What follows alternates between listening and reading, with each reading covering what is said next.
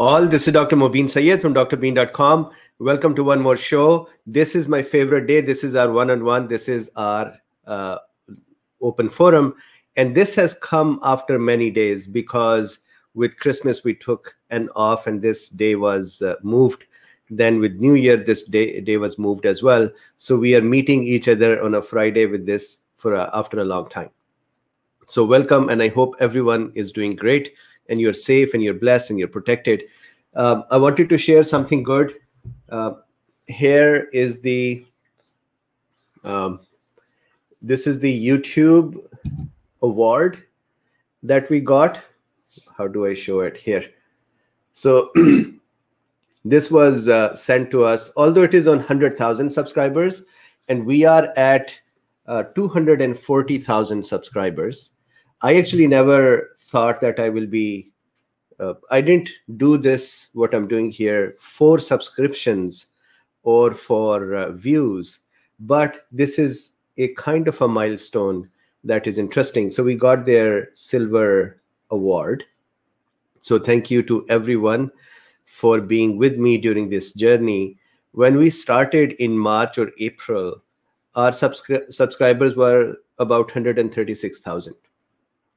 And now we are at 240,000. So thank you very much. In addition to that, there were about 9 million video watches during this last year. And I believe that my videos are watched a little bit lesser than others for the reason of length. Even then, 9 million folks, or some folks watch multiple. So a lot of people watch these videos. With that, there have been the number of hours that were watched are equal to 136 years worth of hours, 1 century worth of hours, plus 36 more years. So that 136 years worth of hours were watched in 2020. So thank you very much for your support. Thank you very much for joining me in this journey as I wanted to figure out as well for what is happening and how do we save ourselves. So cool beans are great. Thank you very much for this awesome help. And thank you very much for all the coffees and all the support. There have been many of you who have supported very generously and kept me going when I focused entirely on these videos. It is actually not as simple as just showing up here and doing a video. There are many times technical aspects that I have to research first, and then I have to see where is the discredited science and where is the actual science, and kind of figure out the right papers which are not biased, or at least which I could figure out that they are right, and then bring them back to you.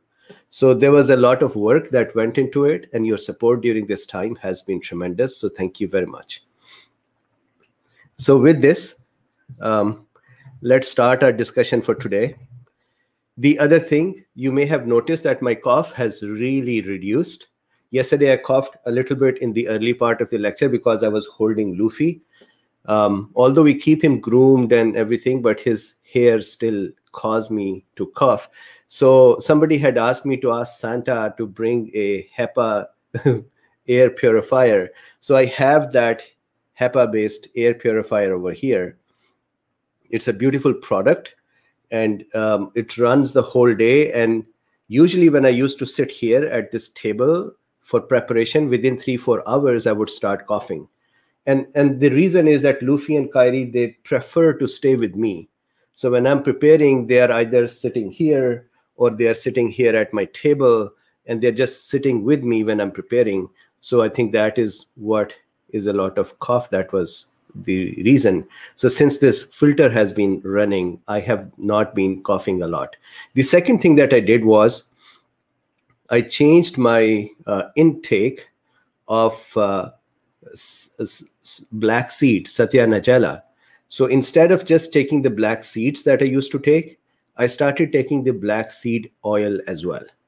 And so I take 2 teaspoons of that oil, one in the morning and one in the evening, and it really helps keep my pulmonary system tuned. So this is the this is the situation. So I thought I'll share. And now let's talk about the discussions. Twitter had beautiful questions. So I think after a few days, few weeks of gap, there were important questions that were on Twitter. So there are lots of good questions. So I'm going to start, and we would keep switching back and forth, and we'll go from there. How is everyone over here?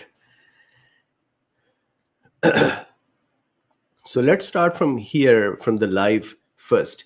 So Jana Taylor says, Dr. Bean, I have a question. Please, my client friend got the vaccine on Tuesday, and Wednesday she came down with cold symptoms. Her doctor told her if one has the COVID antibodies, it doesn't protect them. True? That is true. If one has the COVID antibodies, it doesn't protect them. Protect them from what? So if I get the vaccine today on Tuesday, so I don't know if we're talking about the cold protection or the COVID protection. Jana, if I take vaccine today, I am generally not protected from anything till 21 days and over. And ideally, after the second dose, 7 days after the second dose or 14 days after the second dose is when the actual protection would start. So that is for the COVID. So before that time, one is still exposed. UK has decided to delay the vaccine dosage or doses, and they claim that the data shows 70% protection after the 21 days of the first dose. Now, if we're talking about common cold, so then yes, the presence of COVID vaccine and its generated antibodies, which would generate after 10, 15 days, they will not be generated the next day. Even then, these would not protect against common cold or flu or other things. So this is this. HEPA filter on a cat harness should do it. That is a good idea. So this HEPA filter that is over here, or the purifier, that has really helped. I don't know if I can just pick up my camera and kind of show you. So if you see here, this little device here, that is the filter, and it runs. I turn it off at this time, but it runs during the day.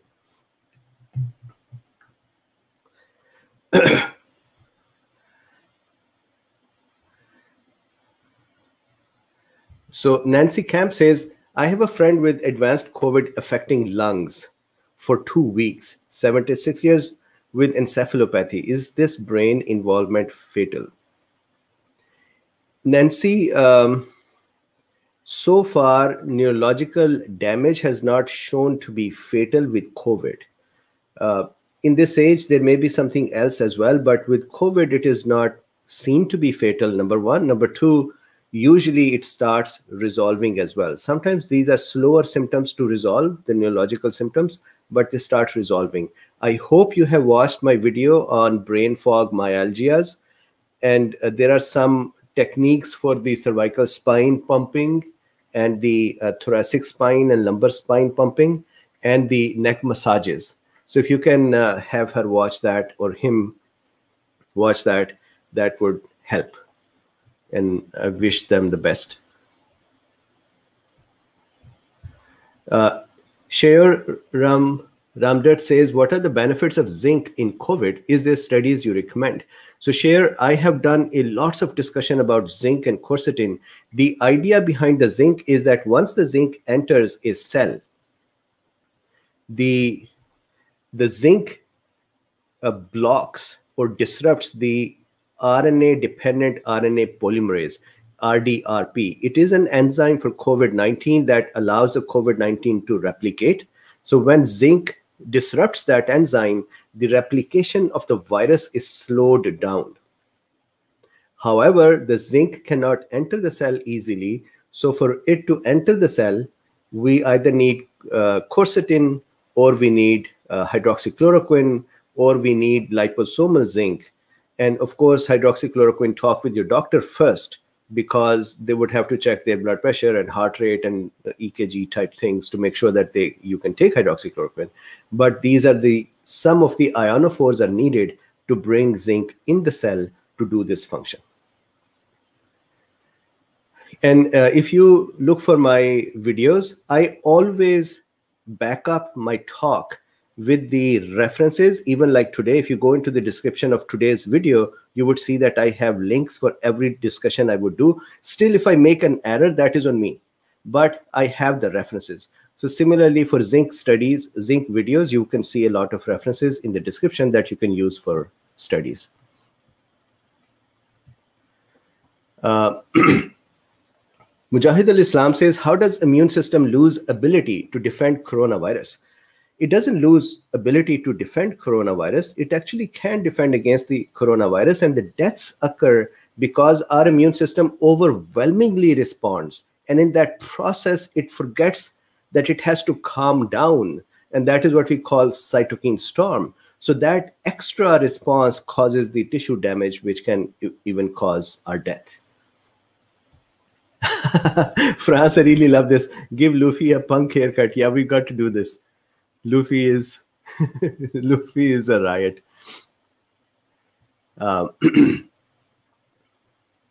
Barbara, thank you very much for the super chat. Mustafa, thank you very much. So there was a question, JTJ. So JTJ says, my niece had COVID-19 in November. Then she developed long COVID. Recently, she took Ivermectin eye mask dosing, and within a week, she recovered from the long COVID. No more fatigue, memory loss, brain fog. This is excellent. And we know that ivermectin is something that is important. And this is why I tweeted about this today as well to the UK's London's mayor, because the situation is really bad in LA, situation is really bad in London. So I had tweeted to him to say, give them ivermectin, save your people. And the saving is of two types. One, you save their life. Second, you save them from becoming long haulers by treating them so aggressively and early on that they do not develop enough cytokine storms and enough immune system dysregulations that they become long haulers. Long haulers that, unfortunately, we still have not figured out how to manage them very well. The only reason the long haulers in my patients are not present is because I very early on, I'm very aggressive. And I start steroids about 7-10 days into the disease. I start steroids, and I tried my best that they do not enter into the long hauling stage. But when we tell people to stay at home, wait for the hypoxia to start occurring or the oxygen levels to start dropping and difficulty in breathing, that means cytokine storm is starting to occur. That means immune system responses have become dysregulated or intense. And that can, if you save the person, there is still a chance that 30 or 40% are going to become long haulers. That is a bad thing. Because what I'm seeing is that those patients who have not been taken care of early on, and they end up being a long hauler, it is very difficult to get them out of it. They do come out of it, I think, in months and years, but it is difficult. And the misery during this time, imagine headaches and imagine tiredness and fatigue and myalgias and memory lapses. Imagine mood imbalances. Imagine you don't want to do anything. And on top of this, you're stuck in a home. There is this pandemic going on. This is a very difficult thing to work with, to live with. And so I do not know why our leadership, medical and other, is not able to come to grasps with this thing when plain and simple solutions are present. Maybe that is the problem, that there are plain and simple solutions and they don't want to take them. Somebody had asked me on Twitter today that when you are talking about ivermectin, why do they not listen to you? And I responded that it's not just that they do not listen to me, they actually make fun of me. My own friends make fun of me sometimes. They think that I'm that tin-hat guy with the fringe conspiracy theory that ivermectin can save it, and we know what to do, and we know the solution, and they know I am a crazy guy who doesn't know it. So it's terrible.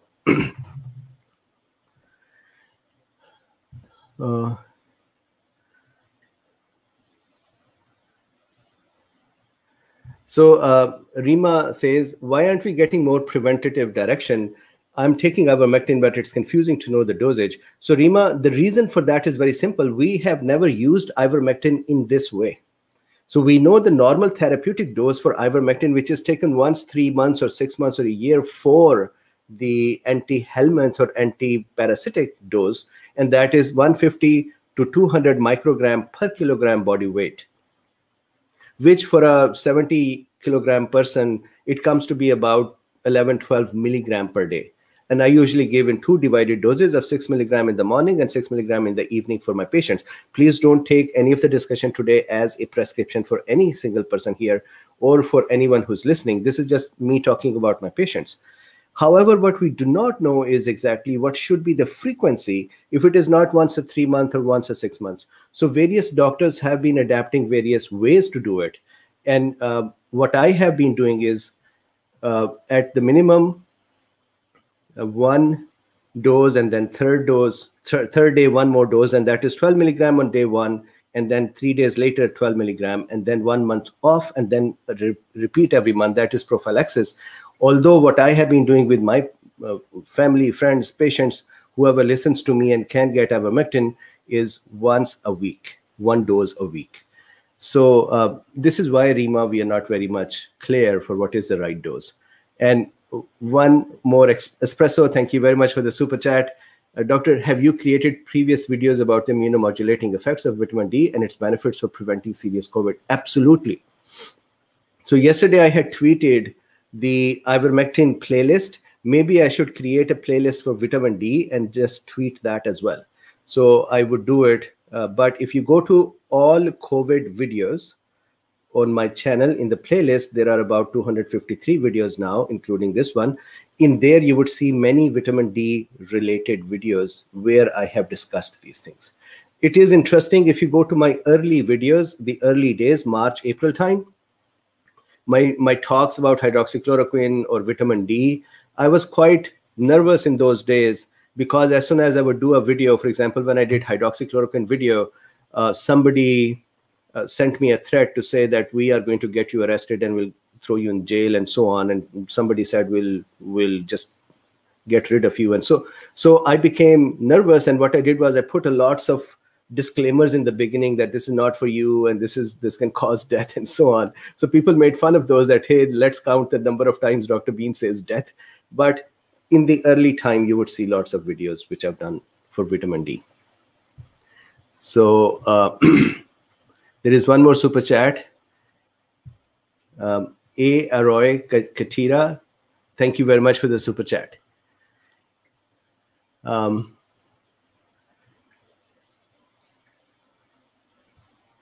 Billy Block says, do you use ivermectin, zinc, and so on for SARS-CoV-2? Do you get good results? So my treatment regime used to be that I used to use hydroxychloroquine with zinc and the supplements that I've been talking about from ever.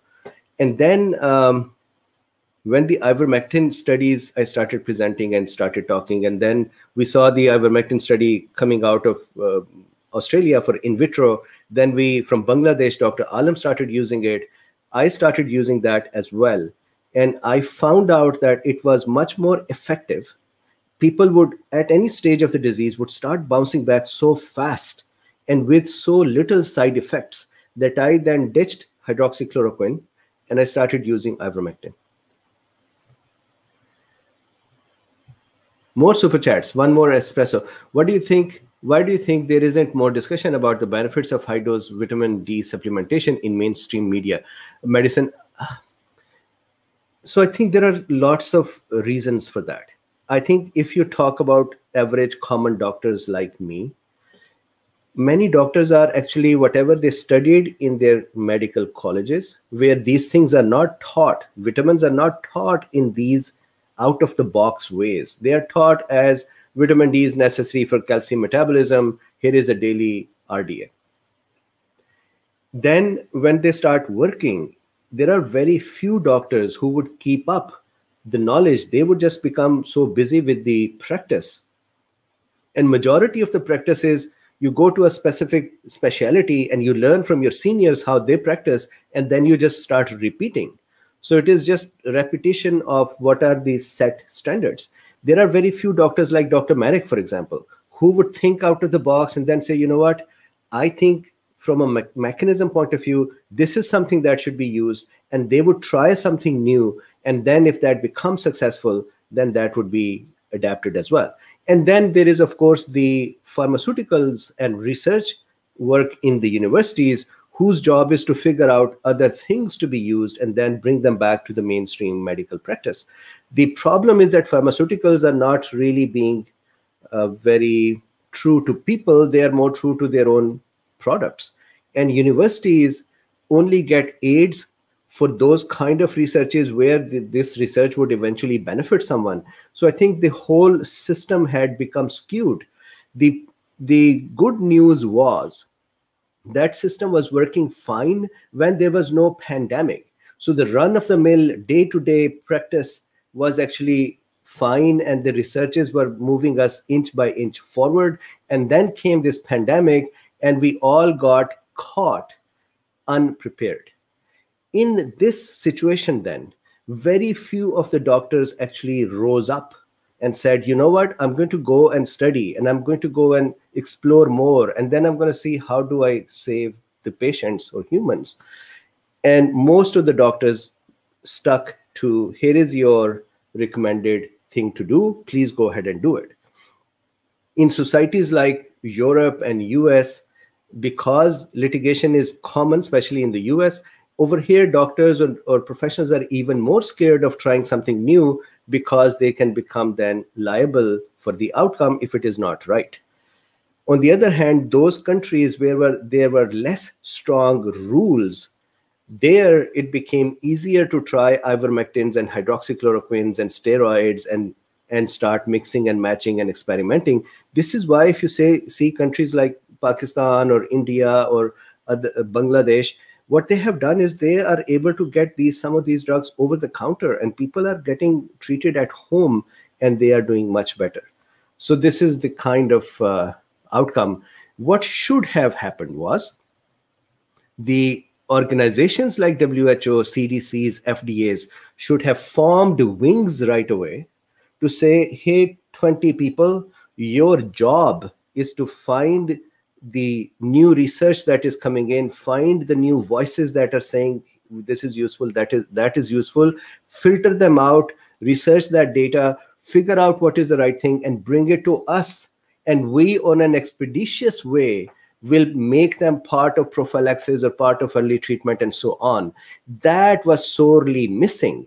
Instead, what I saw was, and I've been criticized about it by saying this, what I saw was people were just so happy going on the TV and just telling every time it's going to become really bad, it's going to become really sad, it's going to become really gloomy, it's going to become really dark, people should be staying away, people should be doing this, they should be staying at home. So it was just a lot of noise without any practical outcome.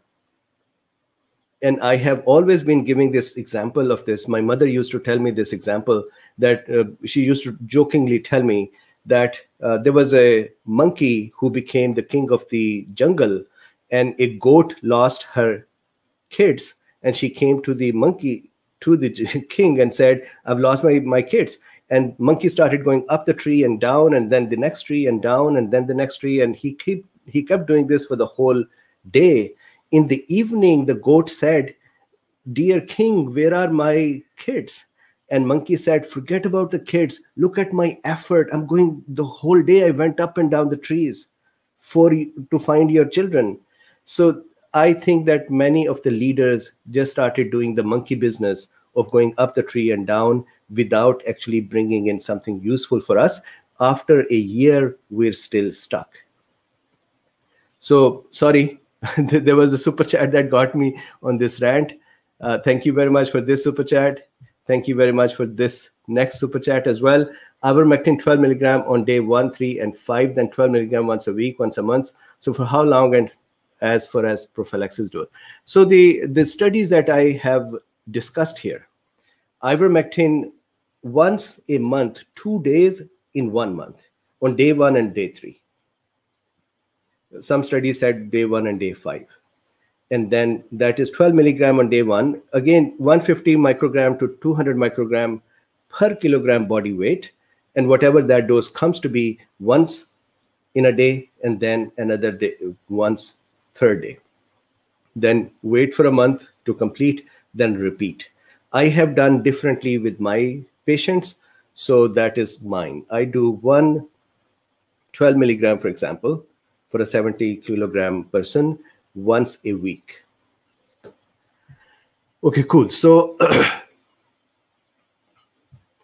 Abdul Razak says, you are right, but how these multimillionaires are going to earn more? You're correct. But the thing is this, there comes a time where we have to put those things aside. We would always earn again. If somebody is a multimillionaire, they know how to earn, they would earn again.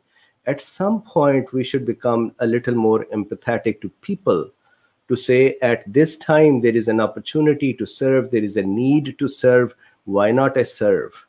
So I think multimillionaire, that mindset causes them to have forgotten the humanity part of it, but that is what was needed.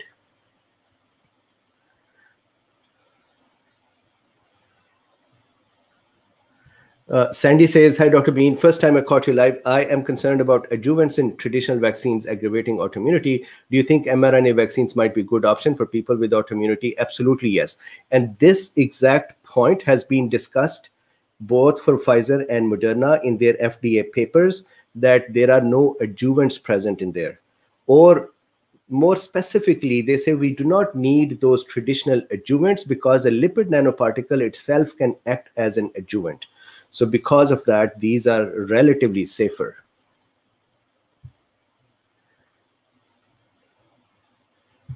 Thank you very much for the super chat.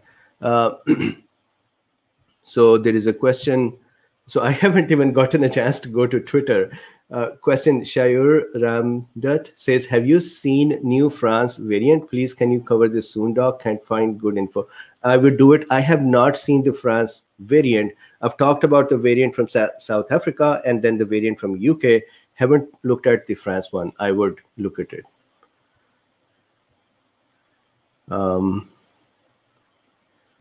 Carl says, I'm 70 years old and very healthy, 70-year young. Because I'm reaching these ages as well, I call these ages young now, and very healthy, except I have hypogammaglobulinemia. Okay. Without IVIG therapy, IgG is 200, IgA is 6, and IgM is currently on IVIG therapy. Immunodeficient folks were not included in the vaccine clinical trials. Are there safety concerns in taking mRNA vaccine? Many immuno and hematologists are saying wait.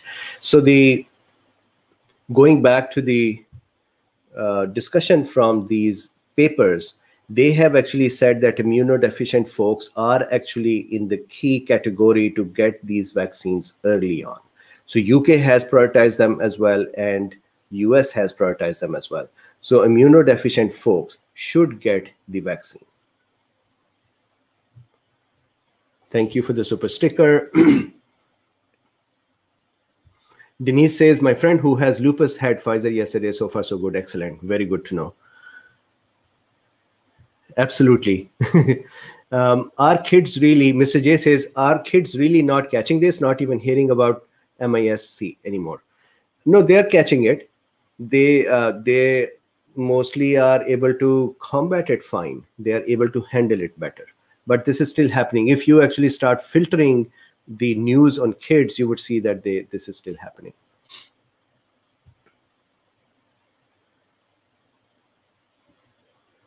You're welcome.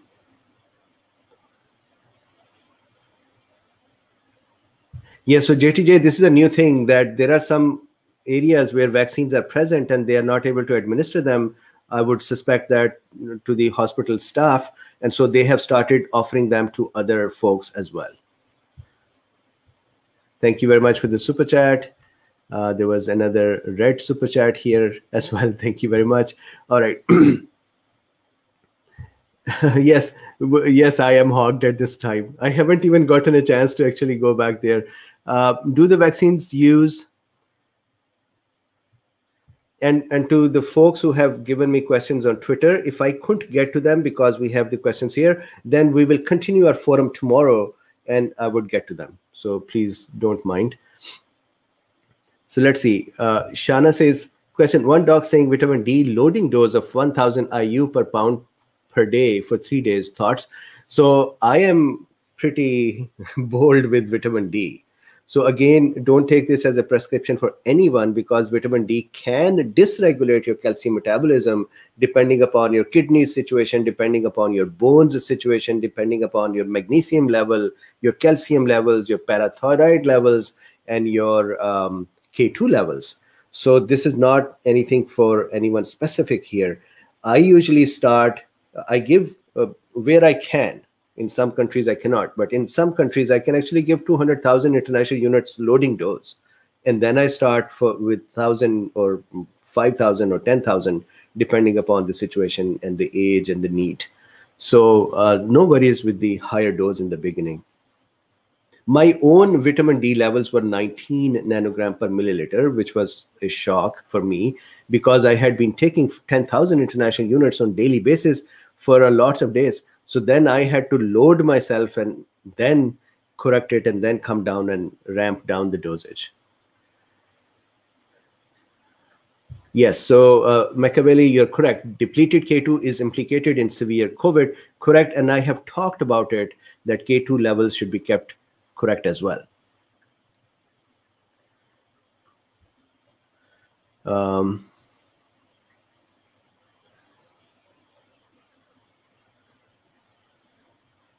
Yes, so Janet, the deceased doctor from Florida, received the vaccine going in, had 0 platelets. So they say that going in, he was healthy. So I would show you that. I have that link over here.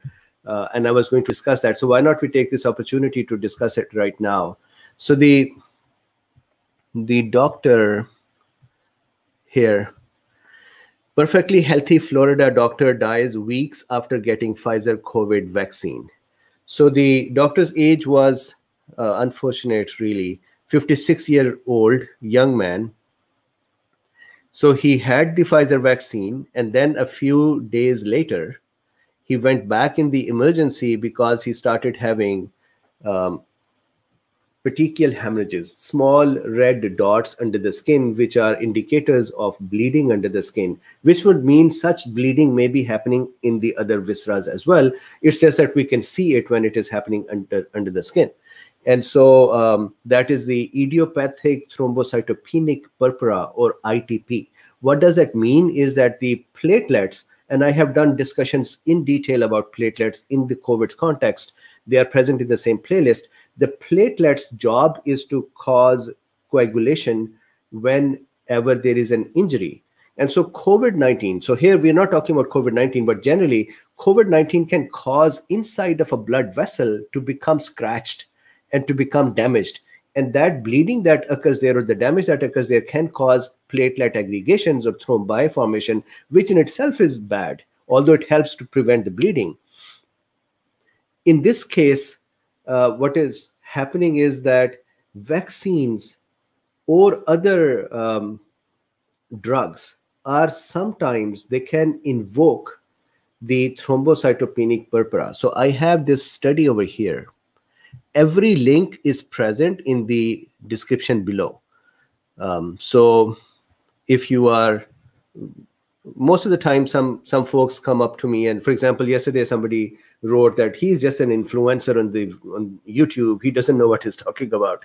So fine, I don't know what I'm talking about, but I always talk with references. So here is a reference.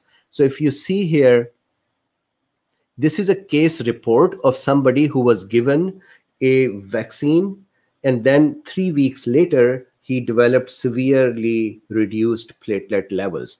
And the reason here, the conjecture, the possibility, one is that it is possible that bone marrow toxicity occurred. So it is possible, again, Pfizer is saying that we are researching it. Pfizer says we don't think it is related to the vaccine. It may be something else. A healthy person all of a sudden develops it after the vaccine, but 2 weeks after the vaccine or a few days after the vaccine, there is nothing else that is given. So vaccine would have to be looked at as well. So here, bone marrow toxicity, and the second is increased destruction of normal platelet. both immune mediated or not. So where it may be that the vaccine caused, and I'm just hypothesizing here, it may be totally wrong, that the vaccine triggered the immune system in such way that they started creating antibodies that would then attach to platelets, and then platelet destruction occurred. So what does that mean? It happens sometimes that here is a platelet, and some infection occurred or some drug was given that created antibodies, and somehow those antibodies cross-reacted with the platelet surface, which would then open up the platelet for complement activation and destruction by our immune system. So was it possible that the doctor developed that kind of thrombocytopenic purpura? So if you see here, the incidence of drug-induced AITP in the general population is approximately 10 cases per million inhabitants per year, and its pathogenesis is not completely understood yet.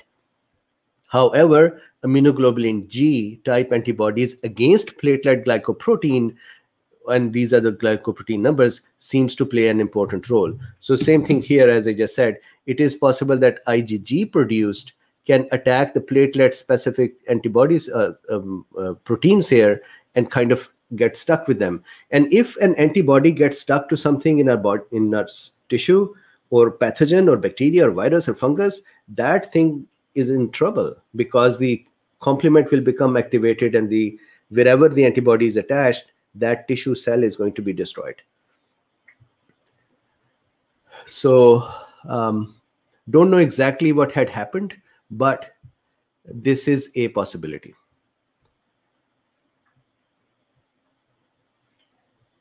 Okay, so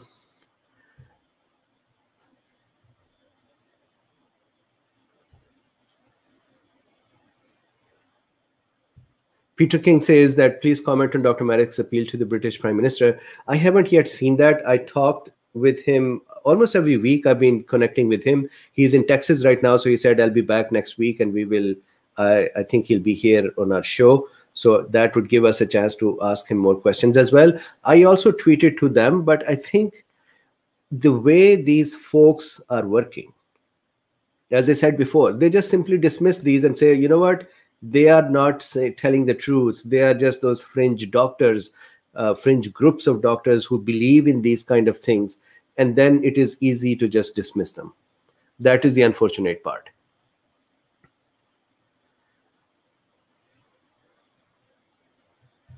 So SNC says calcium lactate works wonders for cough as well as fever.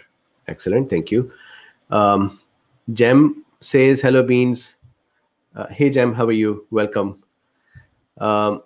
Jem, I know that you have a Twitter question as well. If we reach Twitter today, we'll answer that today, otherwise tomorrow.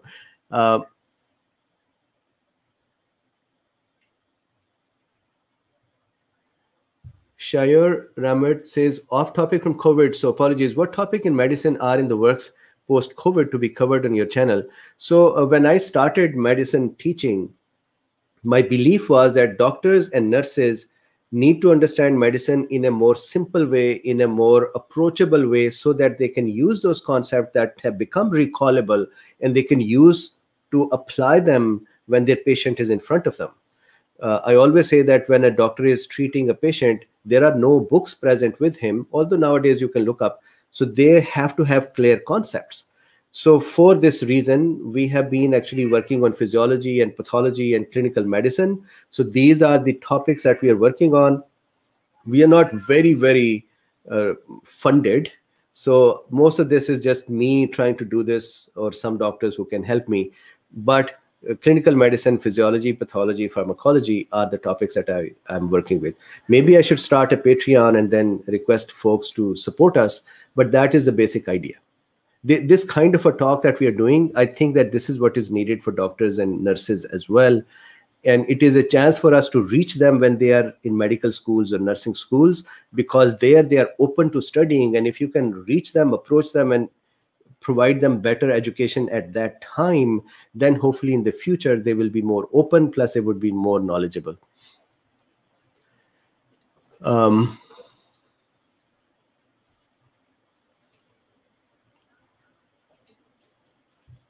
Absolutely correct, Mackay, that there are so much conflict of interest. But there are times when you can leave your conflict of interest on a side. For example, I tell you, I have an interest in running my business and growing it. I have many competitors who are growing very well. And what I did was, it is a criticism from some people to me, that what Mubin did was he left everything from the business point of view and he started just doing COVID for the whole year. So sometimes my students reach out to me and say, we see nothing more new other than 800 lectures that we had done before COVID, and everything new is just COVID. So you're not feeding us more data, more content. And that is correct. But sometimes you have to take such risks, if you will, to be able to contribute. And if somebody says that I would only contribute if I do not have a risk, then they are really not servicing. So you're correct that there is conflict of interest, but that should be put on a side for some time. Arun says, patient with extreme thrombosis and D-dimers value 2650, which is best anticoagulant apart from Drbeen, Aspirin, Clopidogrel. So RTPA and enoxaparin, I have, Arun, talked about them. So if you go back to the hypercoagulable state, in there I have talked them both. And yes, RTPA and enoxaparin are the ones. Hopefully, if he's in that state, he must be in a hospital and they know what is the right thing to do based on the lab results.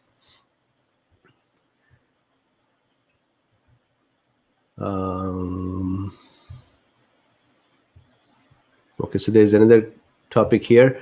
Cheryl says, why are side effects worse after the second dose of vaccine? Won't you have some antibodies ready to go from first dose? Absolutely. So that is why the side effects are more.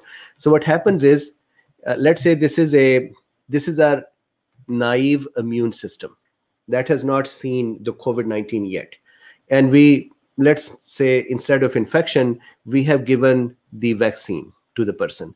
And what vaccine has done is introduce the spike protein in the system. So when the spike proteins are introduced, these are foreign things and these are antigens. So that causes our immune system to react to it. And that reaction in the local places would cause the symptoms that we see, local reaction of pain and redness and so on, sore arm. And then when that cytokine becomes a little bit more available in the body, then the fever and myalgias and other things happen. Now imagine that our immune system has become trained with the first dose. So our cells are actually ready. Previously, they were not ready. Previously, when the first dose was given, only the innate arm was ready. And it took 7, 10, 15 days for the acquired arm to become ready. So all of the immune system did not respond. It was just the innate arm that was responding. Now, when you give the second dose, you have a larger set of soldiers sitting in there, and they are going to immediately respond within 24 hours. By immediately, that's what I mean. So within 24 hours, they're going to respond. And of course, they're going to create more cytokines, and they're going to create, what happens is when you give the second dose, the cells proliferate. A cell's proliferation means increasing in number. So if there were 100,000 cells, they would become million cells or 10 million cells. Number one. And number two, they become mature. So mature means they start recognizing the antigen or the enemy with better clarity. So this proliferated number of cells, this huge number of cells, these are going to release a lot of cytokines as well. So that is what's going to happen the next time. And that would, of course, cause a more intense set of symptoms. The good news is that because vaccine cannot persist like a virus, it cannot go from one cell and replicate and come out and go to the next cell and then come out and then go to the next cell and just keep repeating that process and keep making us, our immune system go nuts. Vaccine cannot do it. Whatever amount of vaccine is given, it is going to trigger a set amount of immune system, and then that vaccine is destroyed and that immune system calms down and goes to sleep again. So it is possibly 2-3 days of the symptoms, and then we are back to normal. Thank you so much. There are so many super chats that I cannot even keep track of them. So everyone who has just done super chat, thank you very much.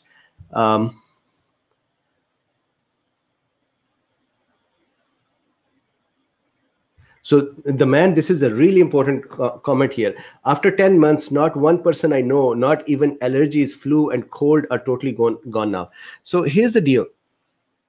I had been saying this, contrary to what the medical leadership was coming on the TVs and saying, we're going to get hammered by the cold season and we're going to be in lots of trouble.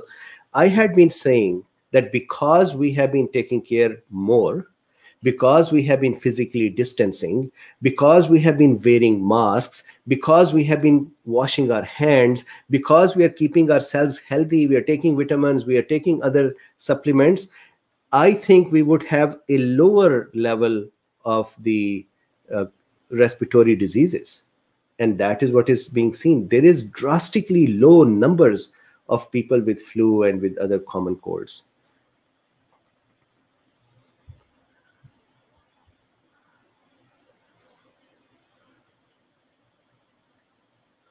So, Mike, have people died from the vaccines? I think that there are a few news that say people have died. I had thought I would do research and come back with it. So I still have to do that research. Looking at the news, there are news that people have died.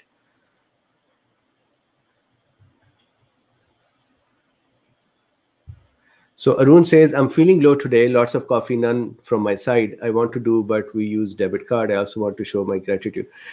Arun, your presence here, your time here is sufficient. I have never come in here with this intent or with this ask for donations or support. I say it at the end of the lecture, but this is not at all to make anyone feel uncomfortable. You are welcome the way you are. Your time is appreciated, your attention is appreciated, and as a result of the discussions, when you take care of yourselves and the people around you, that is the real outcome that I need. So thank you very much. Please don't feel bad at all.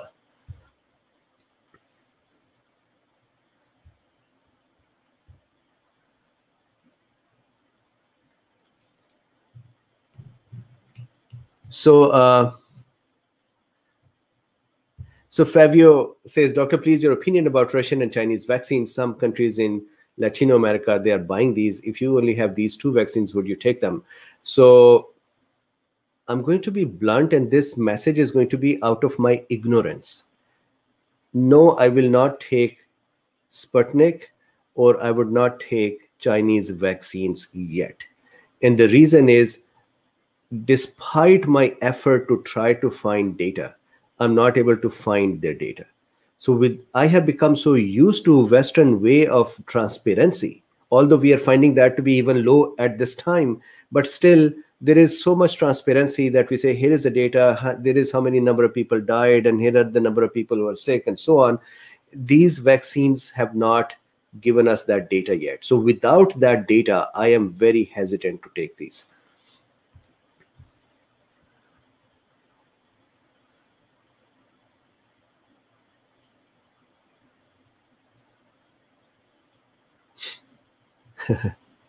So yes, I've heard of Ninja Nerd. He does good work as well. I tried to reach out in the beginning of the discussions to Medcram and to Campbell, and they did not even have the grace to even just respond. So since then, I have stopped inviting someone who may be looking at us as a competitor. I am not acting as a competitor to anyone at this time, because we are just having to do a service at this time. We can compete afterwards. So mostly now I'm reaching out to folks like Dr. Merrick or Dr. Drew or Dr. Yo and Dr. Bruce Patterson. So those who don't take me as their competitors and are ready to come in and talk.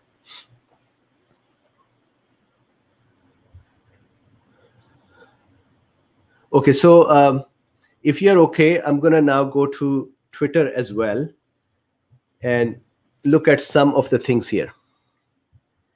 So first of all, Mariesta Dershe says, why take vaccine if quercetin and zinc work, or ivermectin as prophylactic, or for use if infected by virus? The important thing, Mariesta, is this. The quercetin, zinc, we know that they temper, they blunt the reaction. However, because we haven't yet seen them exactly in case of cytokine storms, to be working. For example, we know that there are folks who have been taking hydroxychloroquine profile and still ended up in cytokine storm. So there is something still out there that if a person is vulnerable to virus a little more than others, then they still get in trouble. The numbers reduce drastically. The impact, positive impact of these things is present. For example, in cool beans, my experience is any cool bean who had been doing this, and when they were even in advanced age, I saw them coming out of the problem with much more ease and not reach towards the severe cases. Vaccine is a sure shot way. Again, notwithstanding the criticism that they are rapidly created or they're not tested well or there are other issues with the vaccine or the anti-vaxxer kind of a phenomenon, leaving that aside, vaccines are much more sure way of triggering our immune system. So the risk that there may still be someone, and maybe let's say if I'm taking hydroxy and zinc, I may still be someone out of 100, that one person who might die because these things would not protect against the overwhelming response of the cytokine storm. Because these drugs have not been 100% safe, but they are very, very safe. So because of this, I think vaccine, my opinion, vaccine is important as well. Twiddlebit says, what is your opinion on this doctor's reaction? So this is the reaction that we just talked about. Twiddlebit, one, it is a sad thing. Of course, he has been serving, and then he went for his own vaccination and had this issue. If you see here, this is Pfizer saying we don't believe at this time that there is any direct connection to the vaccine. Then Pfizer also told USA Today there is no indication either from large clinical trials or among people who have received the vaccine since the government authorized its use last month that it could be connected to thrombocytopenia. So this is what they are saying, although we know that some vaccine can actually cause thrombocytopenia, and I've shown you this study here. So that is the answer to Twiddlebit. Then is David Dimera, do I need to sleep with a mask on? David, ideally not. It depends where you are. For example, let's say, and there are so many super chats. Thank you very much, everyone. And I'll get to it in a second. David, if you are traveling and you are going to end up sleeping somewhere where there may be folks who are who may be contagious, then mask may be necessary. For example, a doctor who is working in a hospital and in a COVID clinic, even if they are going to take a nap, they would still need to protect themselves. But if you're talking about regular at night at home, where you've been with your family members for a long time and you know that they're safe, they don't have the virus, you don't need to have a mask, neither during the day or at night. So let me come here for a second. This is Marietta Dash. Thank you very much for your $99.99 super chat. Thank you. Imagination Sense super chat. How do we answer conspiracy theories that they say the mortality rate is low, so the virus is not serious? Someone I know keeps saying that. This do I ignore? So two answers. Of course, once you ignore, because what I've learned is that despite my my effort to present the scientific parts and then the studies, folks who are not going to be convinced, they would not be convinced because they have some other thing in their mind that they want to justify. They would hold on to their belief.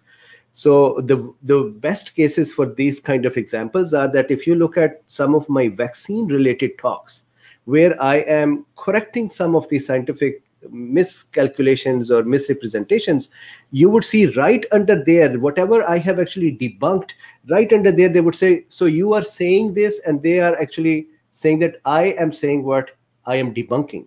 So they would just reverse it. So what I've learned is that it is not necessary to argue, at least at this time, because the reason is, if I don't argue, and if I don't push back, if I don't badmouth, then the folks would continue to come and watch. And maybe if they don't like a vaccine, they'll find something else useful here. Maybe they'll find Ivermectin useful, or they would find hydroxychloroquine or zinc or melatonin or something that would be useful for them.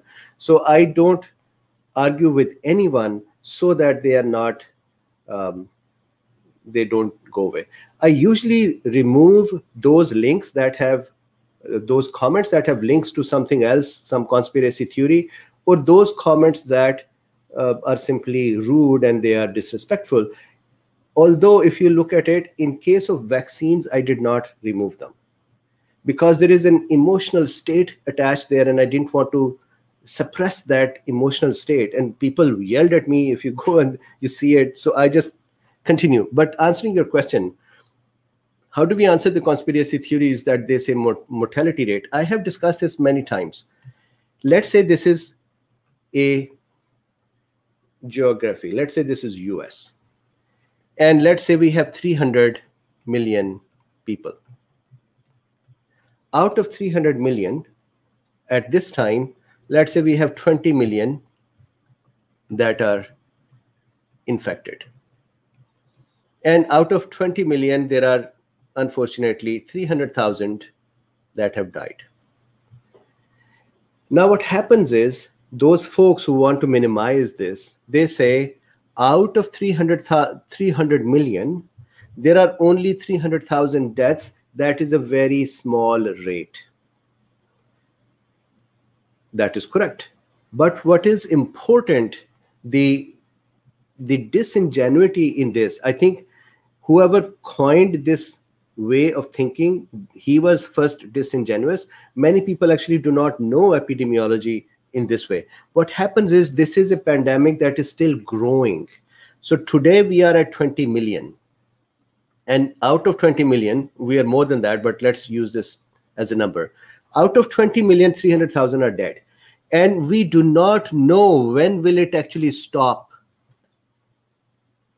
So using 300,000 as a number to justify this number is incorrect because the pandemic has not stopped yet. When the pandemic has finished, then we can take an account to say out of 300 million, we had X number of deaths, X number of cases, and the ratio is the following. That infection rate and the infection fatality rate will be the right one. At this time, every day this number grows.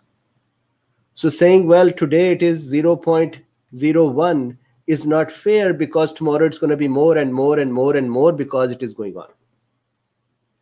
So the right way at this time is to look at the number of cases and then to look at the number of deaths. Although there are then folks who would come back and say, well, the number of cases are more because we tested more. So what?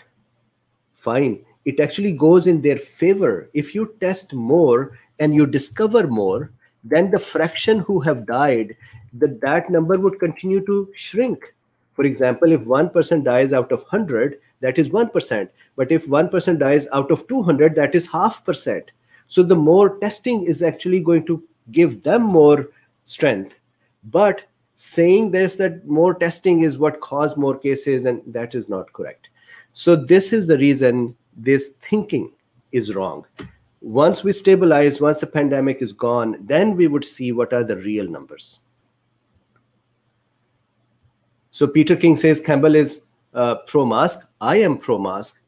Dr. Marek is pro-mask, and so on. Once again, thank you very much. Madig, thank you for the super chat as well. Happy New Year to you and your family. Let's hope the COVID-19 will calm down in the later parts of the year. Absolutely. Happy New Year back to you as well. And thank you very much. There is a line of super chat, so thank you, everyone. Let's continue our discussion. Wayne says,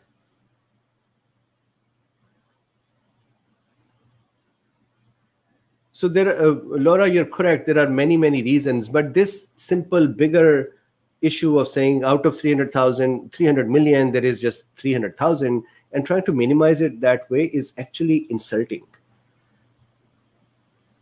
Wayne said that he has not laughed out like this in years. Tell me how. All right. So there's something going on with the chat. All right. Back here with the Twitter for a second. Do I need to sleep with a mask? So responded, Coolbean number 381. Should you keep wearing a mask beyond the 28 days after receiving the vaccine? Do you need to wear a mask after recovering from COVID? So let me answer that question. There are 2 or 3 answers to this. Number one, once a person is infected and recovered, they actually do not need the mask after that because they have become protected. The reinfection rate is really low. However, so that is first answer. Technically, scientifically, that is the answer. The second part of this is the social part of it. It is possible that if you're not wearing a mask, for example, yesterday I went to some store here and I forgot to wear a mask and I just stepped in and the person yelled and said, you need to wear a mask. And I came out. So imagine if I had been infected and recovered. Now, if I stood there and argued with him and said, look, I have been infected and recovered and let me come in without a mask, that would not work very well. So there is a social aspect as well. Another part of this answer is, it is possible that I have recovered, but let's say I picked up the virus from somebody and there is some virus present in my mouth.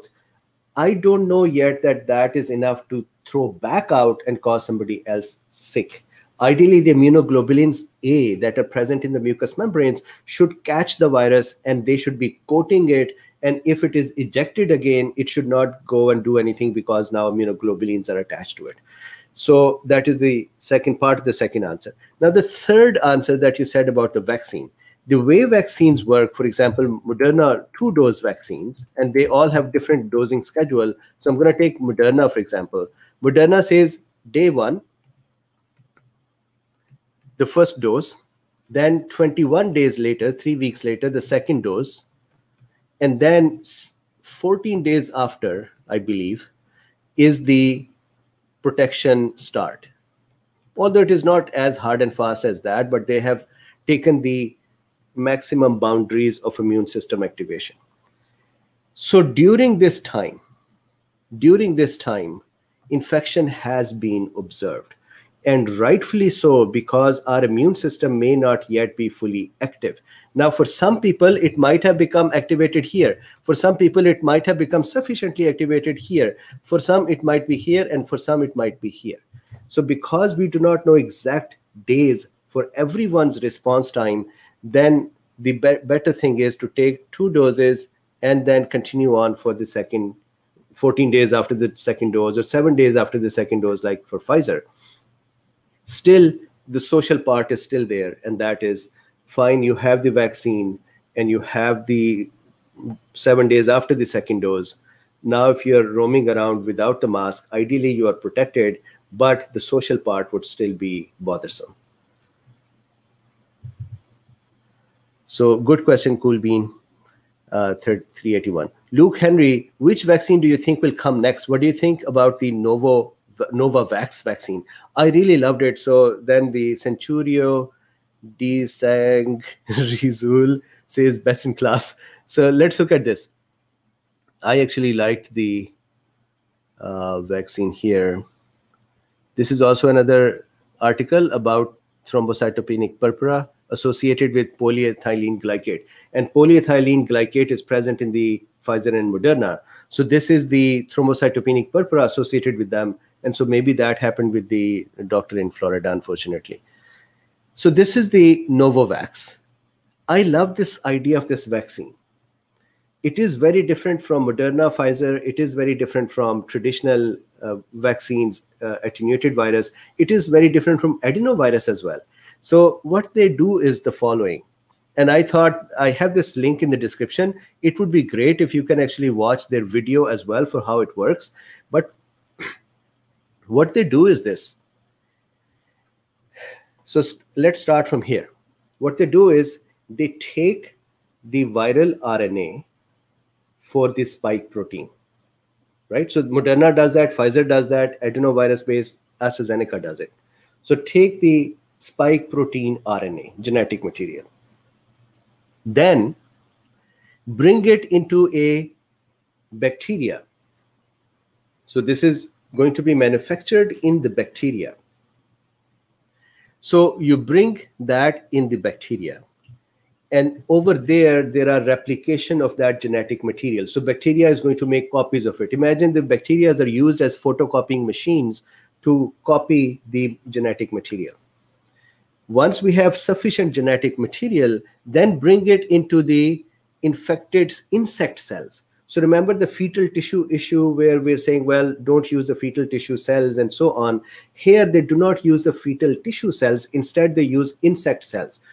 I'm sure that some folks are going to come up and say, I hate insect cells and I do not want them, but it is still better than a fetal tissue copy cells. Fine. So they inject that RNA. This is all happening in the lab, nothing in our body. They inject that RNA in the cells of insects. And what happens is those cells are going to use that RNA to actually make spike proteins. Correct? That is what Moderna and Pfizer vaccines do in our body. So here we are getting these spike proteins manufactured by the insect cells. Then what they do is they break down those cells and pick up the spike proteins from it. So once they have the spike proteins, then what they do is they put them together in small particles and they inject them to us. So here they're not giving messenger RNA. Here they're not giving adenovirus. Here they're not giving an attenuated virus. Instead, they are giving spike protein itself. And then they are hoping that as they introduce them in our body, our immune system is going to look at them and say, what the heck is this? I do not like this thing. And they would start reacting to it, as we have discussed many times. And that is how they're going to take care of it. I love this vaccine. So they are starting their trial. So if you see here, trial to enroll up to 30,000 volunteers across approximately 115 sites in the US and Mexico. That trial is starting. It is phase 3, but they're starting now and they are expecting that they would have data, I believe, somewhere in January or February. So they are a little behind, but very interesting technology. I love this technology. So I love it so much, I'm going to repeat it. So if you don't throw anything at me, they take the RNA of the virus, the spike protein part, they put that in a bacteria. This is called recombination. They put that in the bacteria and ask the bacteria to make copies of that RNA. So the ones they have ample genetic material, then they give it to insect cells, and the insect cell, just like Moderna and Pfizer vaccine would do it when we send the messenger RNA in our cells, and we would make spike proteins. Here, the insect cell would make spike proteins. Then they would harvest those spike proteins from there, and then they would make a vaccine out of them. And when that is injected in our body's immune system is going to respond. And here we got the immunization. Beautiful. So I would request everyone to watch this video. It's nice. Then there is another vaccine from Johnson & Johnson. This vaccine is also interesting and possibly single dose. So they are testing with 2 doses and with 1 dose. So possibly single dose, and single dose would be much more convenient. For example, I plan to travel at some point once I have the vaccination, and I continue to think that, well, I have to wait for the first dose, then I have to wait for a month, and then the second dose, and then another 15 days. Only then can I travel. So if I have to travel before that, I can't just take the first dose and go away. So this is the Johnson & Johnson that is going to be single dose. So this is adenovirus-based vaccine as well. So it has the same issue that it is going to be made in some sort of a cell, but it is 1 dose, possibly. So Luke Henry, hopefully that answers your question. I'm still looking into the CanSino's and Sinovac and Sinopharm vaccines. We'll see what happens there. I still have to find data. Chrisu says, I'm taking daily quercetin, zinc, vitamin D, vitamin C, and once a week hydroxychloroquine. Lucky you. Can I still take it before and after the vaccination against COVID, or is it harmful to the effectiveness of the vaccination? So let's think about it. The function of hydroxychloroquine to prevent or reduce the infection and spread of the SARS-CoV-2 is that it causes, so let's say here is a cell, hydroxychloroquine number 1 reduces the binding of the SARS-CoV-2 with our cell, correct? So that is one area.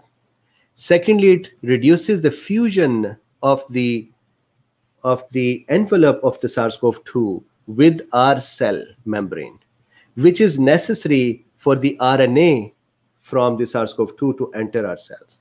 Once the RNA is present, then hydroxychloroquine causes the pH of our cell. It makes it acidic, actually less acidic, which causes the cellular machinery to function less. And when it functions less, then it would function less for the virus as well. Then hydroxychloroquine causes zinc to be invited in, and that zinc is going to go and block the RDRP enzyme of the virus and stop it from replicating. All of those functions are not necessary for a vaccine. Because of that, vaccine will not be affected by hydroxychloroquine. Here is why. Number one, when we give, let's say, a lipid nanoparticle, which has the messenger RNA, lipid nanoparticle is going to fuse here, and this fusion does not need the virus fusion mechanisms where we need the PPR, TMPRSS2 proteins, and we need the fusion with the specific receptors. All that is not necessary. Lipid nanoparticle is just going to cross in. So hydroxy would not do anything. Then as the nanoparticle is in here and it releases the messenger RNA, now it is possible that the cell would respond slowly because hydroxychloroquine has made the environment a little more basic in nature, but it would still respond and it would work fine, as long as you haven't taken so much hydroxy that you are just not functioning at all. So as long as you are functioning, the cell would function as well. Then the zinc, even if it comes in, this protein, this messenger RNA that is present, does not need RDRP. We are not asking this RNA to be duplicated. So we don't need any RDRPs. This messenger RNA is directly going to go to the ribosome and make spike proteins. So all of those functions would stay intact with or without hydroxychloroquine. So what you're taking is not going to affect vaccine's function, fortunately. Okay, so let me come here to the live side. There are so many super chats. Thank you very much, everyone. Yeah, so Kat says China is doing fine now. Imagine that. Yeah, that is interesting. The whole world is stuck.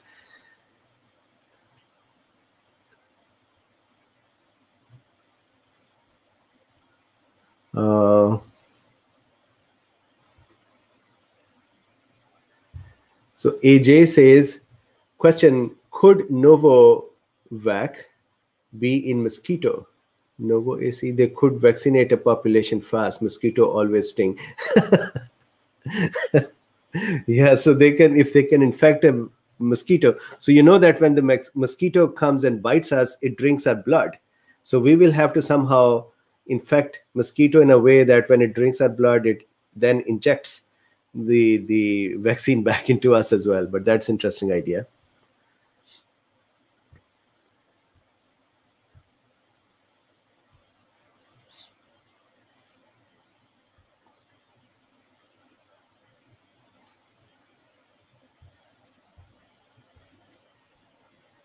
I'm just looking for questions here. Do you know that there has been an outcome of these live discussions? And that is that there has a group of cool beans that actually meet everyone every day here in the live chats. So Shahida says, shouldn't people recovered from COVID and safe in mouth and nose be able to transmit it through their hands? Of course, they can transmit it through their hands. They can transmit, these are called contaminations and fomite production. So yes, that can happen. And one can actually touch, for example, some surface which was dirty and then touch another surface and transmit that, yes. Billy says, which out of the two mRNA, the Oxford is, and the mRNA, I believe you're saying Moderna versus Oxford. Oh, sorry, so Moderna, Pfizer versus AstraZeneca. So we have talked about it. None of them have been so far known to cause danger. other than transverse myelitis was seen, or now there are some deaths that are being reported. So ideally, they should all be equally, at least on the data, they're all equally safe.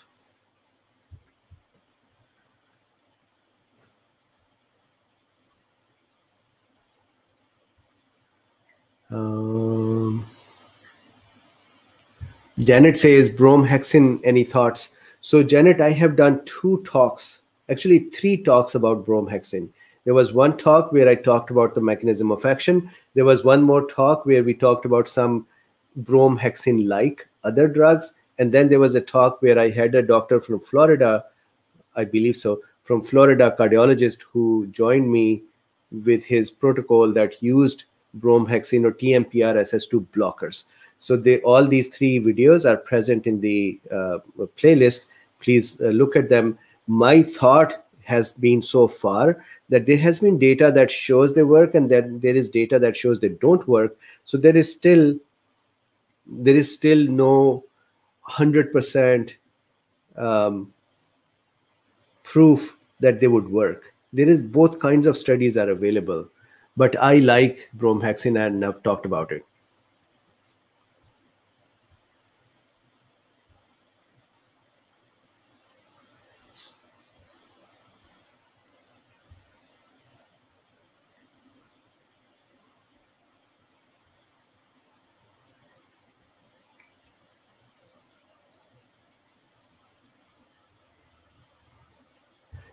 Ivan says, great work now, nearly 12 months of followers.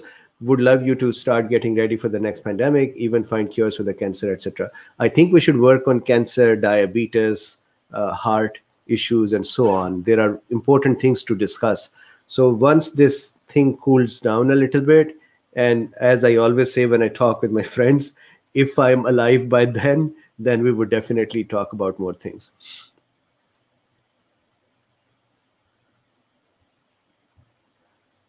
So Iram Afshan has a question. If someone recovered from the COVID-19 with the minor symptoms, don't this person can be a carrier anyway of the virus? If no, so why they are not allowing recovered people to travel without coronavirus test? So somebody who has been infected and recovered are actually fine. And carrier long haulers is a situation where there are folks who may be carriers. We do not know if they are contagious through respiratory system. Maybe the fecal route may be. So the thing is this, if we started saying that I had the infection and I have recovered and I'm fine, then everybody would start saying it just to be able to travel. I think that is why they ask for the test. The only problem is that when you get infected and you recover, you should get your antibody test soon after that, because antibody titers are going to reduce. And then 2 months, 3 months, 4 months later, if you get the tests, you may not have enough titers to show that you are positive, because our cells would go to sleep and not do that much of antibody production. When we get reinfected, then they would ramp up and they would immediately take care of it. And again, immediately means 24 hours. So then the antibodies would go back up. So as soon as you have become recovered, you should get your antibody tests. But it is more of an administrative problem, that who are they going to be believing or not.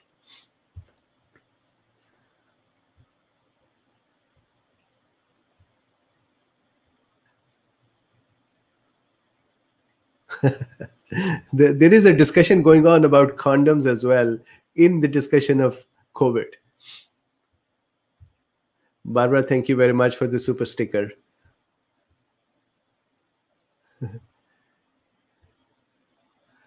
Okay, so looks like less questions here. So I'm going to go back to the Twitter for a second. And if your question is being missed, can you please just put the word question or question mark with it? Simple Garden, this is a very good question. Would someone recovered from COVID-19 only require 1 vaccine instead of 2? So I suspect you're saying 1 dose versus 2. So I'm going to give you two answers. Number one, somebody who has recovered should ideally not need a vaccine unless their immune status has changed. For example, it is more than 3 years and the pandemic is still there or occurred again. Or the virus has mutated and it's altogether a new variant. Or they became immunosuppressed. Or they are receiving drugs that made them immunosuppressed. Or they got some kind of a transplantation which then necessitated the immunosuppression to occur. For example, bone marrow transplant and so on. So if the bone marrow transplant has occurred, then the new transplanted bone marrow may not know how to make those memory B cells and T cells. So in such cases, it may be necessary to get the vaccine again. So now on a more administrative side, they are saying, well, you had the infection or not, just take the vaccine. That is fine. If you were infected and recovered, you will handle it again as well. Vaccine is nothing in front of the actual, compared to the actual infection again. And you can actually handle the actual infection again. Vaccine is going to do not much. So maybe it would just do some more proliferation of the cells and you'll become even more robust about it, but it doesn't matter. So 1 dose or 2 doses, ideally none of those are required. But if you take it, you take 1 or 2, your body is not even going to think about it.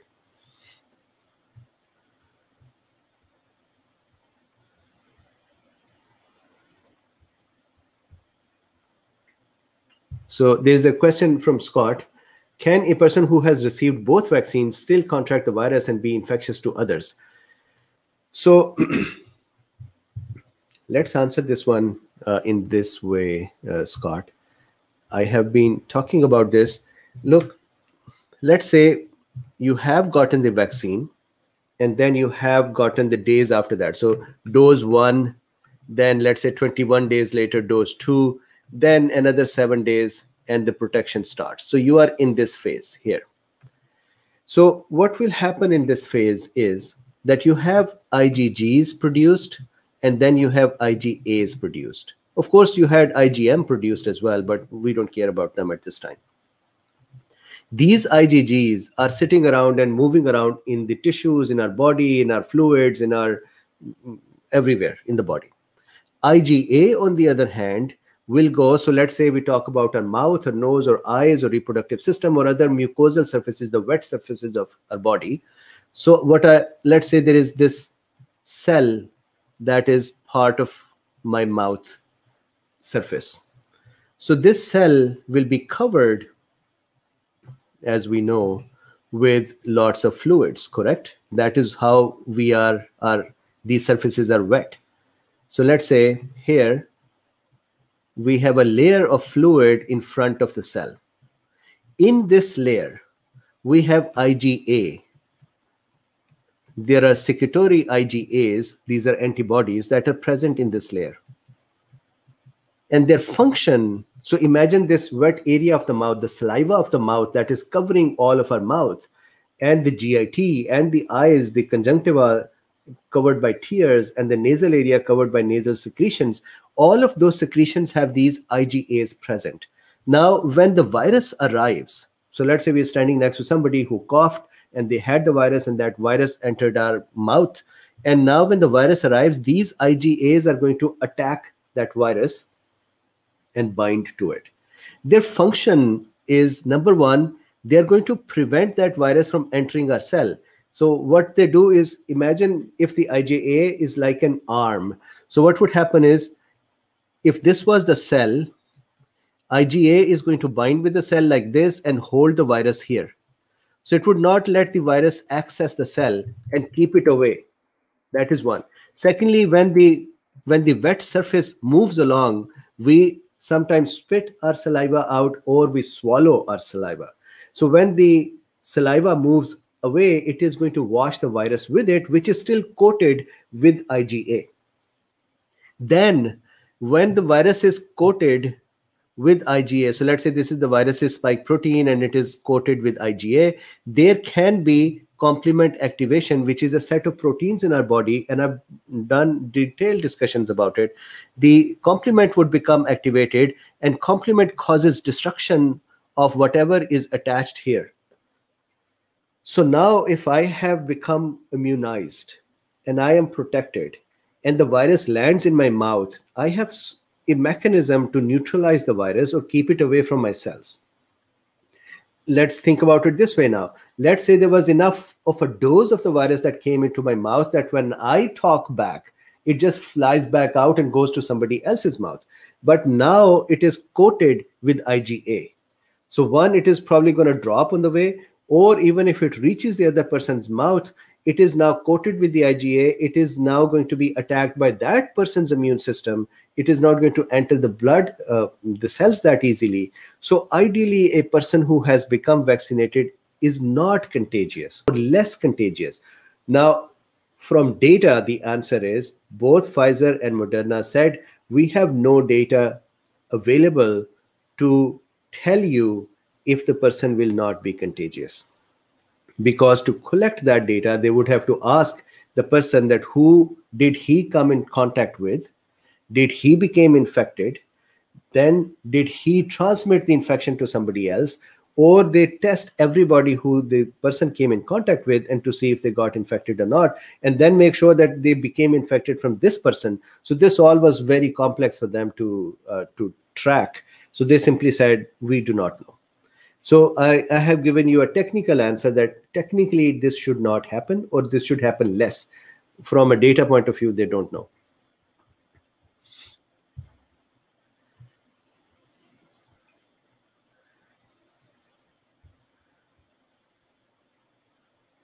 And then there was more questions here.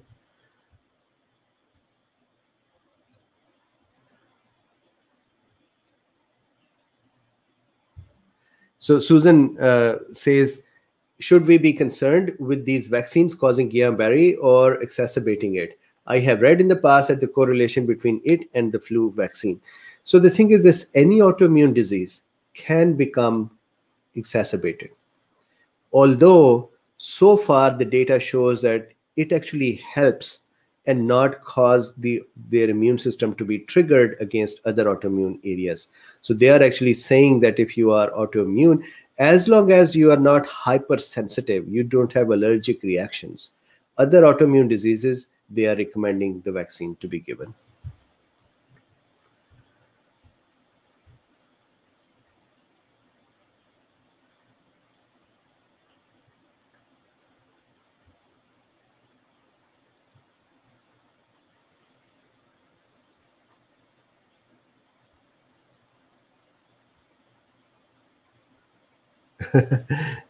They're really trolls. I don't even know. I am just busy with the discussions. I'm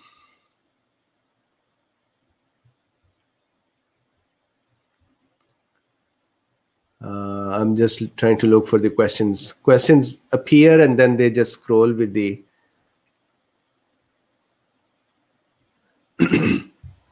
Antonia says, is it okay to use ivermectin even for dogs since there is no available ivermectin for humans in our country?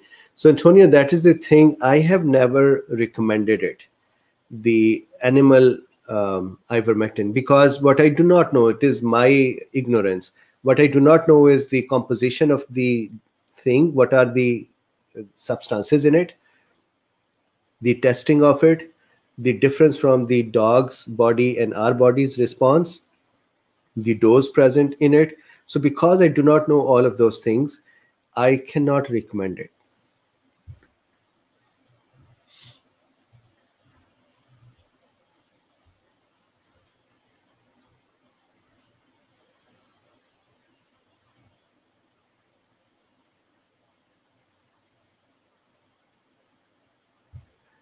So Marie says, why, if masks are so effective against the transmission of COVID, were masks not recommended to be worn during every influenza season? People die from influenza too. So Marie, it seems like you're coming from a little bit of a cynical point of view, but still, it would be great if we can give masks to folks with influenza as well. it would actually help them as well. And so this should not be, when I used to work in corporates, now I run my own business, I used to say that presence of one fault is not the justification of one more fault.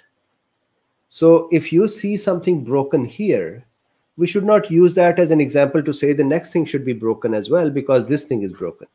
So not using mask with influenza does not mean that the mask doesn't work. If that was the case, and the people who wear masks in the hospitals when they're working from ever in surgery, they would not wear masks.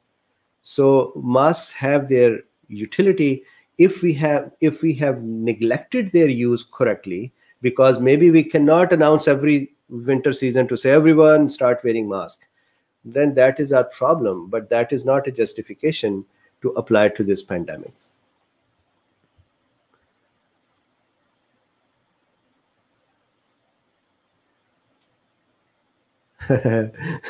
So Wayne, a good question. How come we can eat on an airplane 3 inches from the next guy, but can't eat 6 feet from someone in a restaurant? So ideally, no, this should not be the correct thing. 3 inches from the next guy, and or the next guy who's sitting on the seat in front of us, where we are inhaling and exhaling, and the vapor is going to travel to them as well. Although I have seen lots of airplane studies where they say that our HEPA filters are great and we suck the air and we clean it right away, so the transmission is low. Then there are studies that show that airplane travel does not cause that much transmission. So now the answer to that could be, it doesn't cause that much transmission because it generally does not cause that much transmission, and 6 feet is just a silly rule. Or it could be that if you are actually facing each other and we are transmitting the virus and there is no flowing air, then that is more dangerous compared to if the air is flowing. So in the surgical theaters as well, there are airflow systems built in a way that they very quickly trap the air and take it away. That said, I am not comfortable with the air travel.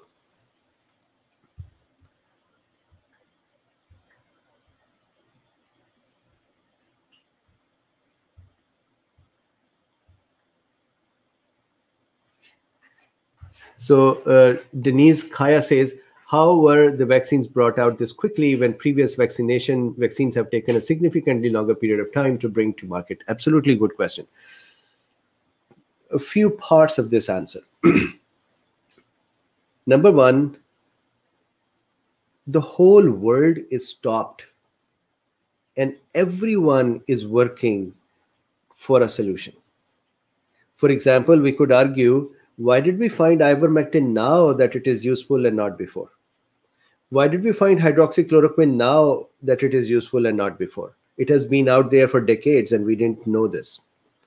The reason is that we have become laser focused at this time to figure out the solution to this. The whole world. Have you ever seen anything in which the whole world, even non-medical people, we are all sitting here and discussing, and people send me comments that, hey, I think we should do it this way. For example, there was a gentleman who sent me a idea of a product, and I don't want to give it away because he wanted to do some patenting on that as well. But that product was going to trap virus and then do something to it, and then it would become actually useful. That was a great idea. Why did we not think of that before? So that is one. Every resource is being applied to find a solution. One. Second, previously we did not have this messenger RNAs available, the genetic material available for the virus so fast. Two. Third, the Moderna type companies had been working on messenger RNA technologies for years, and they were able to look at the vaccine and quickly manufacture the messenger RNA. That is just advancement in the science at this time. And there are many, many more such reasons. So saying that, for example, today we can travel from point A to B. I can go from my home to San Francisco in 40 minutes. I'm in Cupertino. So somebody argues with me and says, you know what, in 16th century, we would go from here to there in 2 days. How come you reach there and you say you can reach there in 40 minutes? then that is an incorrect analogy. Our world is not the same place, at the same place where we used to be at decades ago. The technologies are different. The availability of testing is different. The whole world is working on it. So good question, but the situation is different.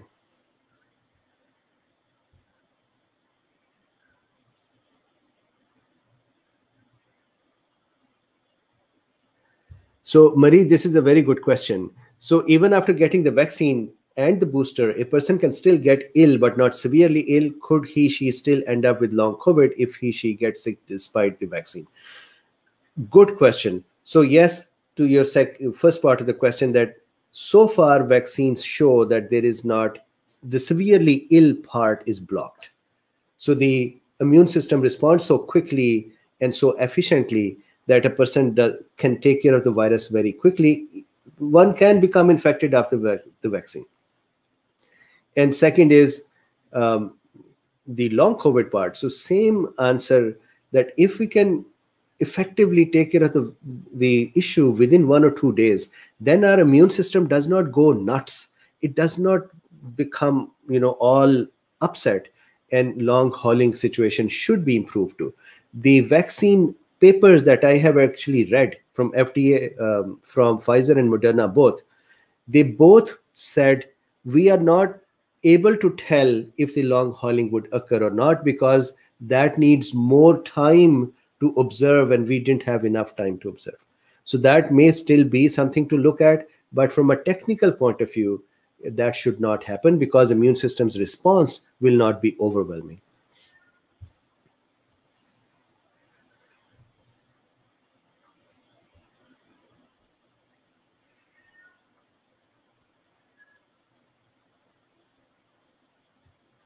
Okay, so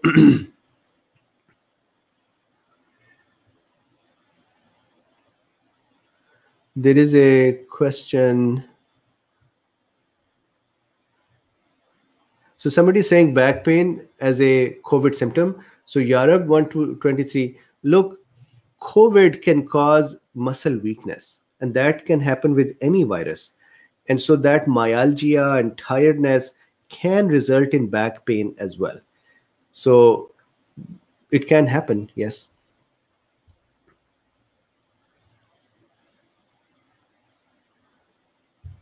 So Arun says, can Denise's question answer be 20 countries, 1 year, 2 scientists? Yes, it's the same thing, that the whole world scientists are working on this. So this is from every country, there is some sort of a contribution.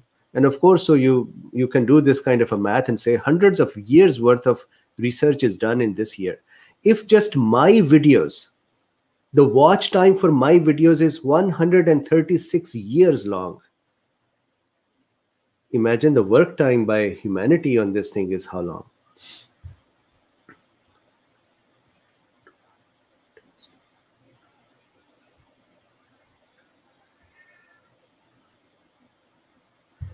So question, why they do not test the vaccine effectiveness with the antibody test? Very good question.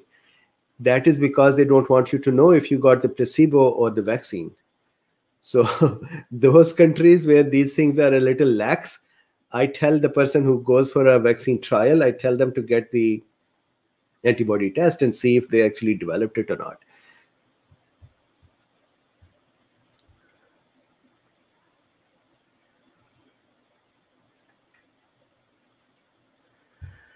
Alex says, question, I see over time, years later, the messenger RNA causing autoimmune diseases because it will enter other cells besides APC, for example, enter neurons.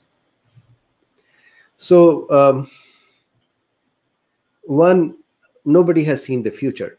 If I go back to the SARS-CoV-1 and MERS-CoV, there have been reports of some people after 10 years still having issues, that they developed diabetes early, or they developed cardiac problems early in their age range compared. For example, if I am 30 and I got the infection and then I develop something at 40, which others would develop at 50 or later on.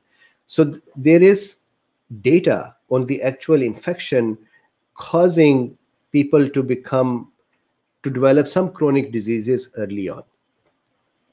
So the virus could hang out, or the immune system response could persist for a longer time, causing these things. But I am speculating because these are different viruses and this is different. One. Secondly, the mRNA from vaccine cannot live that long.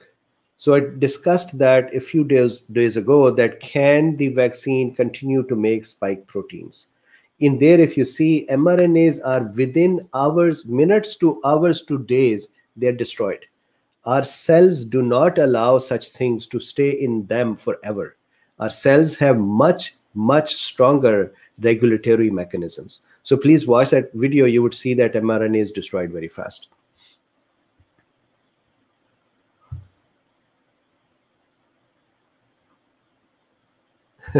Zelena says, my husband has become a Dr. Bean medical lectures viewer. Sorry about that. Rukhir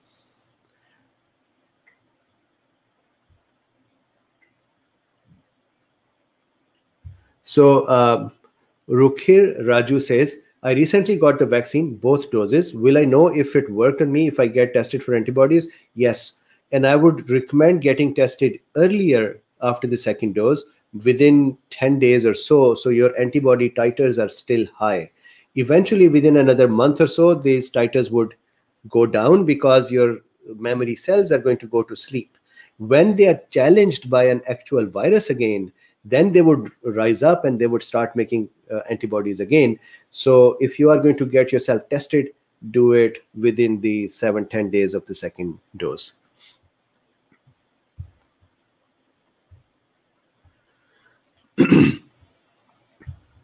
So some more questions on the Twitter side as well. Twitter folks are going to become upset that I didn't respond to many of their questions. I think tomorrow we'll continue with this open forum and we'll discuss Twitter as well. So are the government health officials, so K-pop super strong, health officials even reading medical journals or preprint research about ivermectin or aviptadil? Why are we still stuck on the standard care, antibody treatment and remdesivir? I hope for these three breakthroughs will help us. J&J vaccine, which I just talked about it, ivermectin and aviptadil. So K-pop super strong, yes, you are correct. I have discussed aviptadil before, discussed ivermectin a lot, and J&J, I just discussed it today. Ideally, these things should actually help. And these things, hydroxychloroquine, quercetin, zinc, melatonin, vitamin D, vitamin C, all of those are actually useful. You are correct. It seems like it is a rhetorical statement that are they listening to? They're not listening to it. I don't think they care for this that much. So your point is correct, but unfortunate that they're not doing it. Irish Kriya Yogi says, can you watch this video? So I looked at this video. This is about the H5N1 pandemic. And so somebody just uploaded this video as well, that we are going to have another pandemic soon. Irish, I don't think that that is yet possible, or it's going. I can't tell the future. So this is a future looking forward kind of a video to say this is going to happen. I can't yet comment. Nick Petonis says, dear Dr. Mubin, why are dead bodies of COVID-19 patients dangerous, and for how many years must remain buried? Very good question. So let's talk about it in a more technical way. Look, what happens is when a person dies, there are some cells that are going to stay. So when a person dies, there are, of course, the virus needs cells, correct? Virus needs to be able to get into the cell. Then it needs the cell's machinery to work. It needs the nucleus to function. It needs the channels to work, and so on. It needs a healthy living cell to continue to function. Now, what happens is when we die, our cells die in various stages. For example, our death simply means that the neuronal systems are not working, or the liver is not working, or the lungs are not working, or the heart is not working. So these are immediately dead. But as you know, that our nails continue to grow for days, or our hair keep becoming long for days after dying. So there are still some cells in which there may be some function going on, and the virus can actually use them. So the dead body is dangerous because as you are handling it, it can actually emit the virus, one from the person's lungs, for example, or from the person's GIT system, or from their mouth, or from their anus, or from their bodily secretions. There would be contamination present. And if a person died of COVID, almost all of their secretions would have the virus in it. So because of that, they're very contagious, because imagine how much damage had occurred in them, how much spread of the virus had occurred in them, that they died. So because of that, they are dangerous. But once their cells have died, and that would take, let's say, 10, 11 days, all the body cells are gone. Now the virus has no cell to live on. It cannot just graze on a cell and eat it. It needs a functioning cell. So by that time, the virus is gone as well. So the virus RNA, and this is a SARS-CoV-2 is an enveloped virus. That means it has a membrane around this, and it needs that membrane to stay hydrated, to stay viable. So the virus is going to die with the cells when they die. So 10, 11 days and so, and the virus is gone. So it doesn't mean for years. It's just a few days. Positive news. What is driving severe response in some young males still? Are we still not sure of protocol? Does vitamin D alone can inform severity in some young right BMI males? So once again, we are not very much sure how the cytokine storm occurs, but you are correct. If I extend your second part of the question or the statement, that vitamin D levels, vitamin D, vitamin C, K2, zinc, melatonin, then the other supports, they can actually make a lot of difference. And when we at a national level or international level are not talking about those things and not saying how to help with them, then of course people keep getting fall victim to this. So let me answer one more part. Are we not sure of the protocol? We are actually sure of the protocol. We are not using the protocol because it is not getting approved. And so because of that, doctors and others, look, even if a doctor does prescribe ivermectin, many times pharmacy declines it. So this is, I feel that people are caged and they are not allowed to get out. That is what's happening. And it's a problem with the medical leadership. So we are at 7:47. I think I'm going to stop here with the Twitter. And from Henry Fortuin and onwards, I would answer tomorrow. I'm going to look at the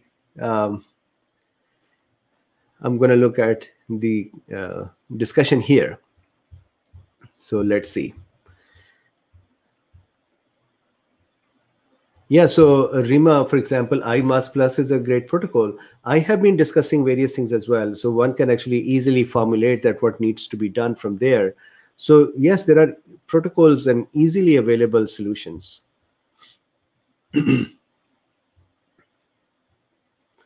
So Sonja says, long hauler, daily feel sick and not well generally, suggestions. Sonja, has your doctor given you a pulse of steroids?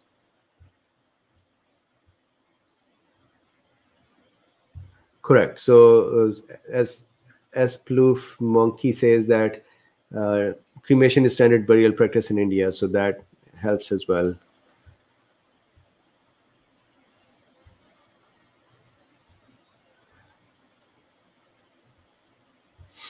So this question about the Pfizer vaccine and deaths, I am going to actually look into that and do a separate discussion.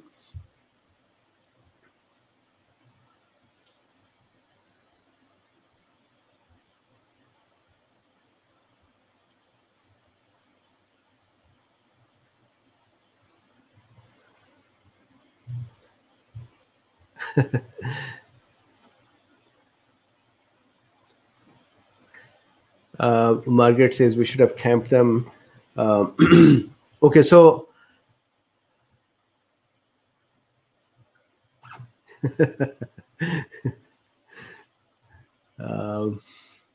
for me, everyone is welcome. Somebody who's trolling, somebody who's cursing, they are still welcome, because I feel they may listen to something that would help them.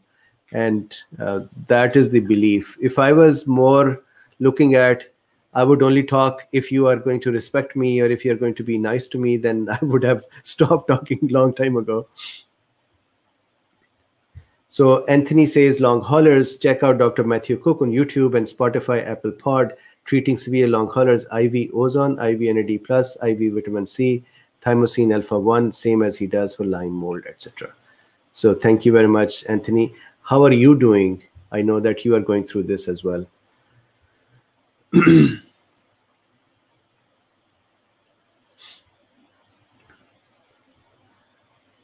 Cool. So how about we stop for today? There is one more question and then we stop, and then we'll continue this thing tomorrow as well, because there are lots of questions on Twitter that are left. William Goff says, question, I know you said ivermectin will not interfere with the mRNA vaccine, but will ivermectin interfere with the adenovirus-based vaccine? Very good question. And let me draw it and explain it. Short answer is no. And let me give a more, a longer question, longer answer. So here is what happens. So let's say here we have a cell, and the cell has ivermectin in it, right? So I make ivermectin like a Superman. The function of the ivermectin, one of the function, ivermectin does a lot of things, but one of the function of the ivermectin is that when the virus, not the vaccine, when the virus comes into our cell, it releases some of its enzymes that need to be carried to the nucleus to reduce the defense of the nucleus and reduce the production of interferons. That strips down the cell from defending itself and from telling the neighboring cells to shore up their defenses. And that is how the virus just keeps moving forward.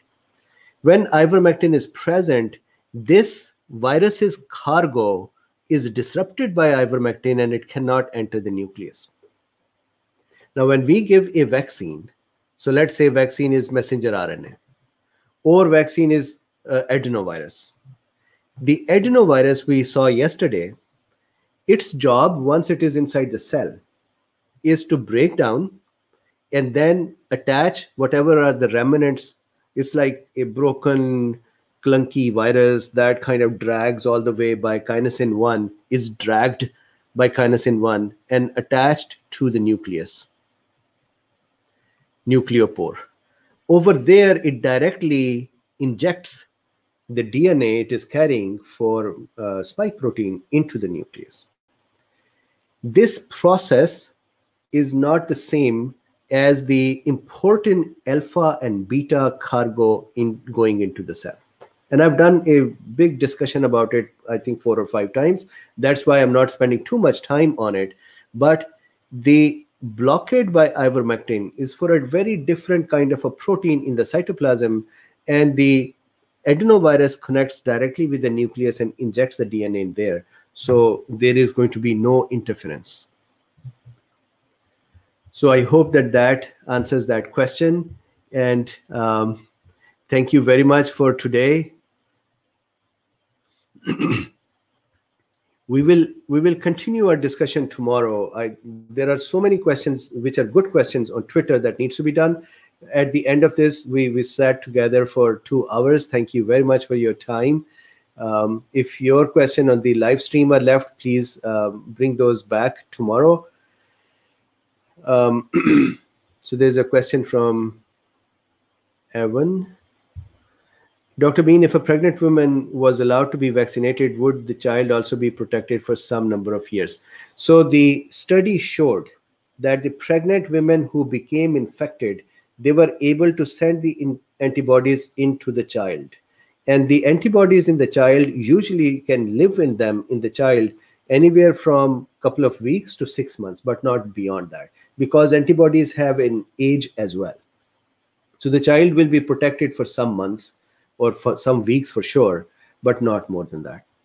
Because mother does not transmit the virus, she only donates the antibodies to the child. eventually the child has to make their own antibodies because the virus did not enter the child to train their immune system to make antibodies. So let's wind up for today. Thank you very much for your time. Please like, subscribe, and share. I know that it is difficult to share these long videos, but be courageous and share them. Maybe somebody can use the knowledge in here. And there is a link in the description for coffees. If you would like to buy me a coffee, please use that. Under that link, there is another link for the support as well. So if you wanted to support my work too, please use that. And thank you very much. I would see you tomorrow.